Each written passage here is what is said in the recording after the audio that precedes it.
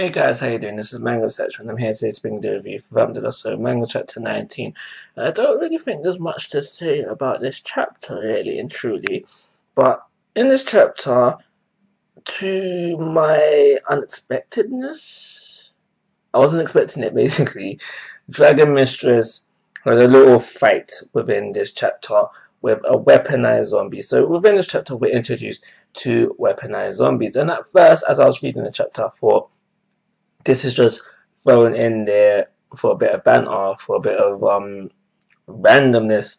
But it's as I read on during the chapter, I realized what James is doing here, and it's simply just to throw the first, I guess, crumb or sprinkle or seed or just anything little to introduce the organization, or it might be just one person who is building weaponized zombies. It might not even stop at just weaponized zombies, but illegal things, because we learned that weaponized zombies have been illegal since World War II, and originally it was the Nazis creating them. James likes to throw in real life history events and then tweaking it to his little amusement. So yeah, that's what he's done with that.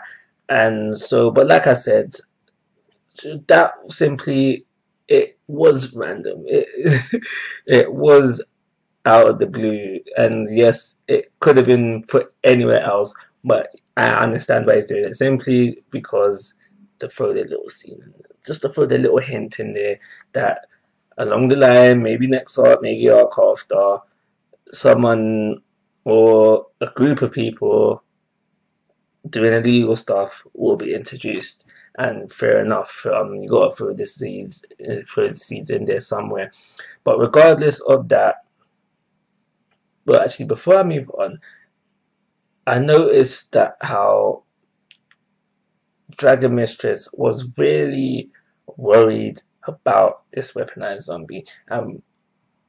Maybe if it was given a chance to show why it was so much a threat, because it was really thrown in there, like how when Rangfang, firstly you have Rangfang like, oh my gosh, you guys got a weaponized zombie, and then the rest is really from Dragon Mistress, where she's like, zombies are a problem, but weaponized zombies are more than a problem, and it's further showing that she feels like this is a problem because she goes straight into dragon form.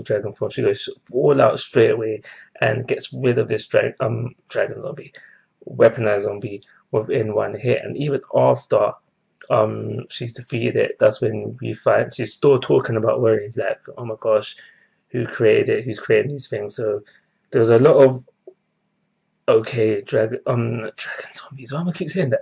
Weaponized zombies are a problem, but I would have liked to see it do something, or even come close to doing something, to further initiate, no, not further initiate, further strengthen why they are a problem. That would have been nice.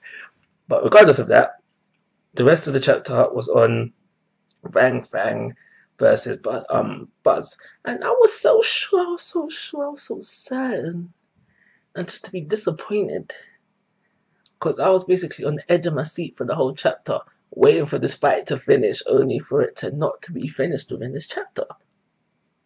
Disappointing me, James. Disappointing me.